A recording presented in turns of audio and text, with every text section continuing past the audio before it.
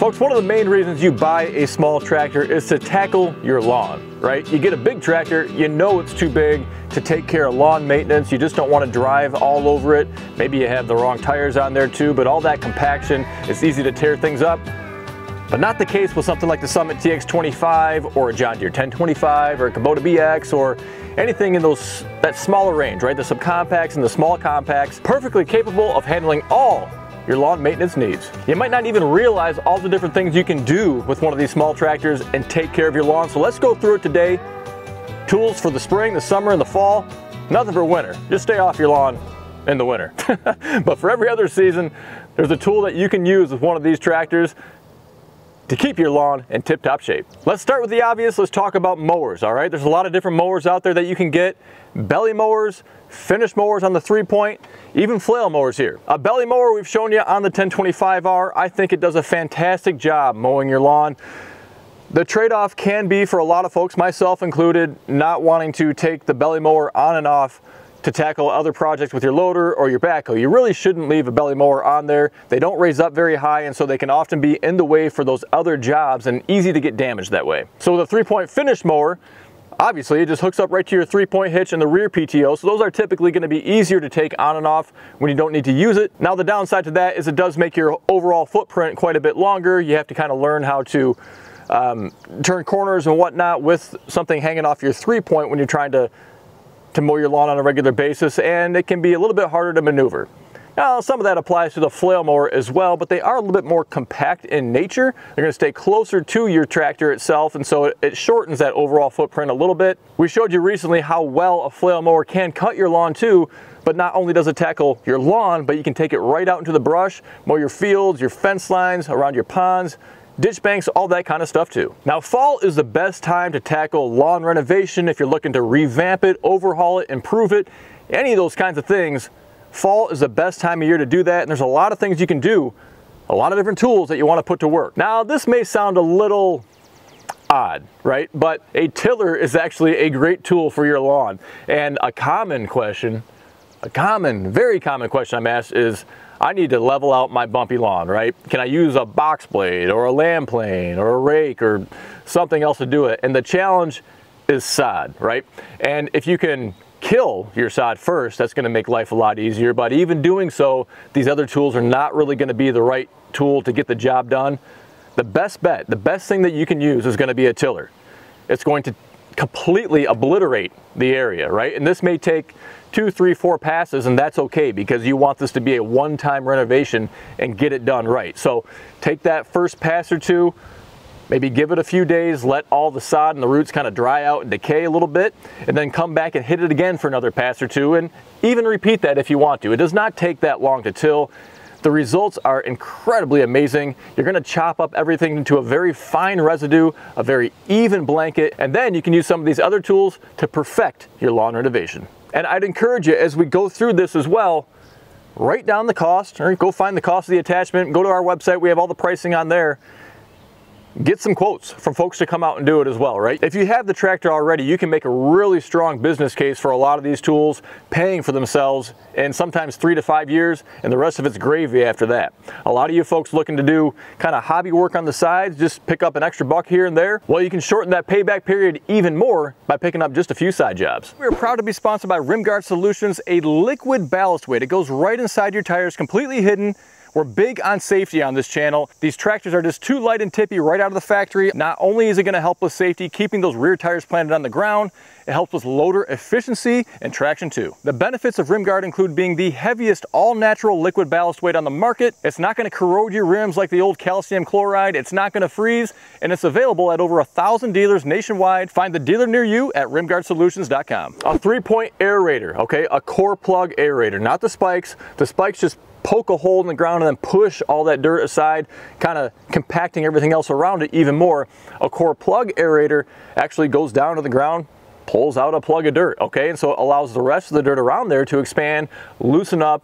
That's going to help with water to penetrate down to the root system. Same thing with nutrients to get down in there as well. It's a great thing to do shortly before you seed. Overseed your lawn in the fall too. And it's also a great step to take prior to overseeding in the fall. But typically before I would want to overseed, I would also want to dethatch, all right? And there's a couple of tools that you can use to get rid of that thatch. Now don't get me wrong, there is a certain amount of thatch that is beneficial, right?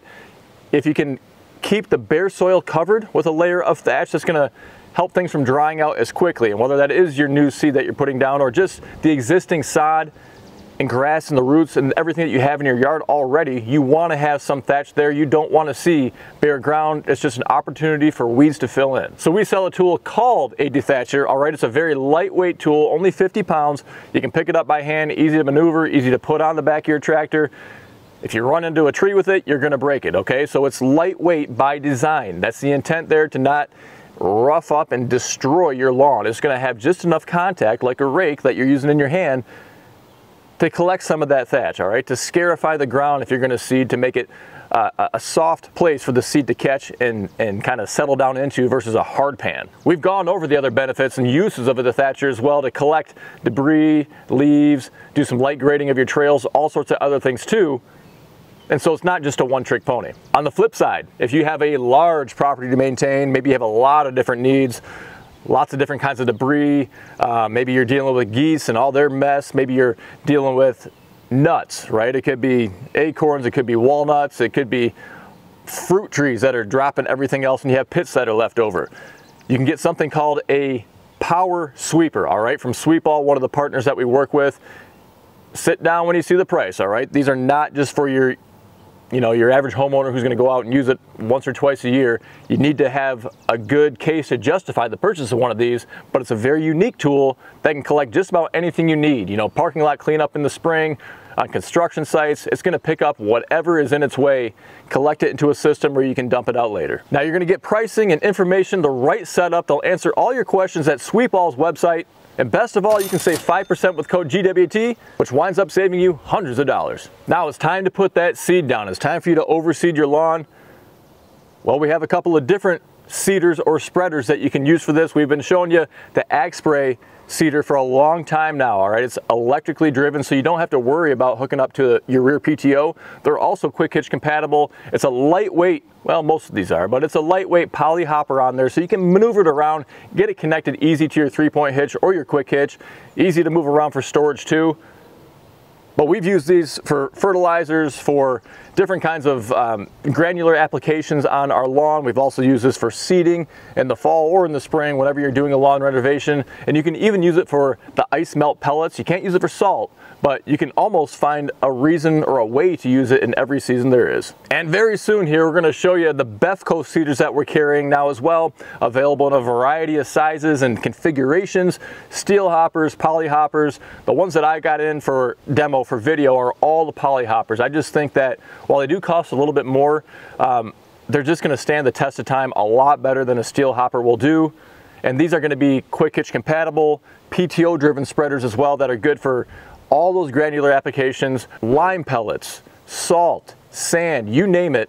They're gonna be good for all these different materials that you can put in there, a very unique combination that's hard to find in the industry. Now, some folks prefer putting liquid applications on instead of the granular stuff, all right? And I like the idea of the granular because I think you get more than one use out of it, right? You can use it as a seeder. You can also use it for your food plots too that way, as well as all the granular applications. And so I think if you're spending the money, you get more versatility, more bang for your buck that way. But if you want to have a specific sprayer because you prefer the liquid stuff, well, get a sprayer. They have 3-point quick hitch compatible sprayers that are PTO driven. They basically feed a pump that is going to be on the sprayer itself, all right? So that's how the power is generated, and we've shown you those before too. And super handy, right? I think that, well, you do get potentially a more even application using a liquid versus a granular. It takes a little bit more science or math, maybe is the right thing, to get that formula, the speed, the pace, and everything else just dialed in the way that you want it. And so it's a little bit harder to use, I suppose, for somebody that's brand new to it.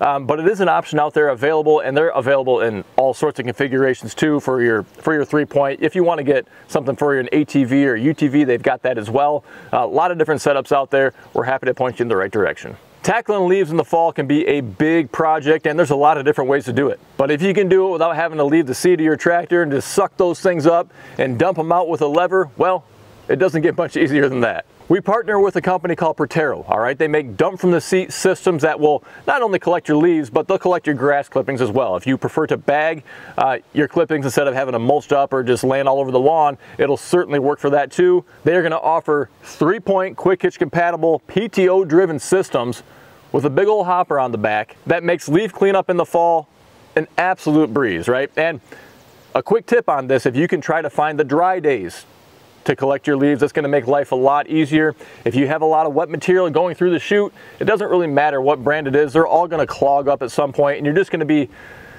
well, I want to say banging your head against the wall, but it's just not going to be very effective, right? And so it's going to be a time saver if you just time it for those sunny days when things are dry and dry out.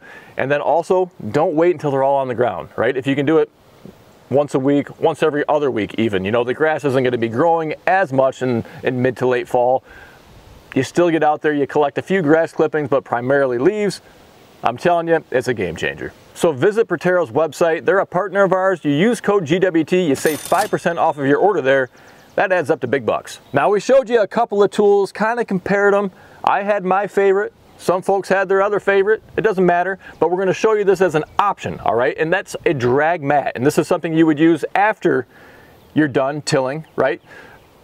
You kind of drag it through there, help everything kind of settle down, get into that extra finer debris to kind of break up if there's more maybe sod clods or little root clumps that have some dirt held in them.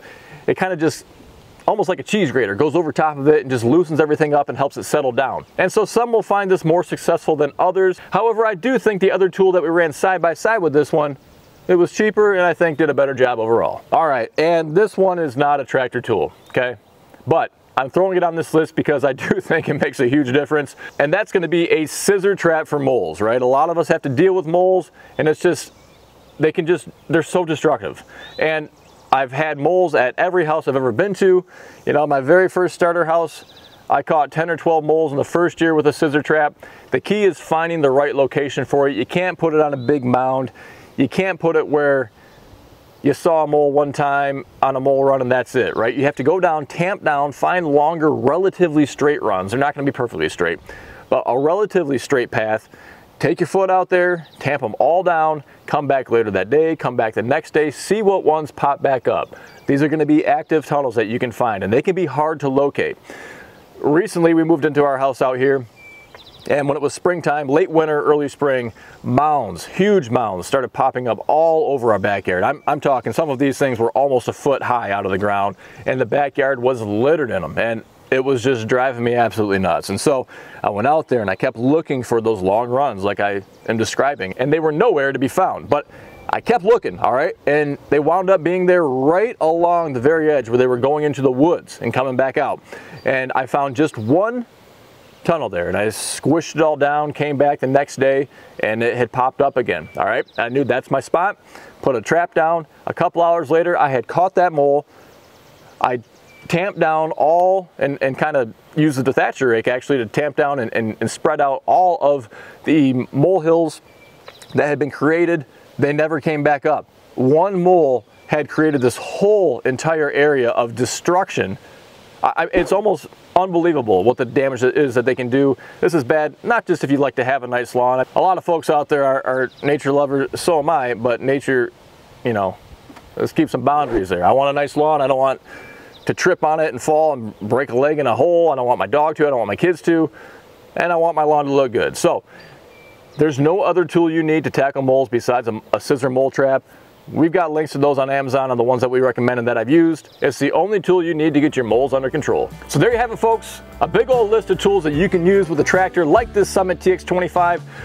It's a good example. You can go to their website to get more information on it so you can have a good idea of the size, but maybe something is comparable, sort of like a B2601 from Kubota, the John Deere 2025R, things in that size range. And you can even go to like a 2032R, a 2038R, the LX series in Kubota, and comparable models in other brands too. That's really about as big as you want to go when you're tackling your lawn.